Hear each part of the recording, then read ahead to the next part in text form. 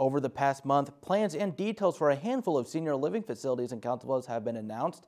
We sit down with Community Development Director Don Gross to get the latest on those projects in this week's Development Update.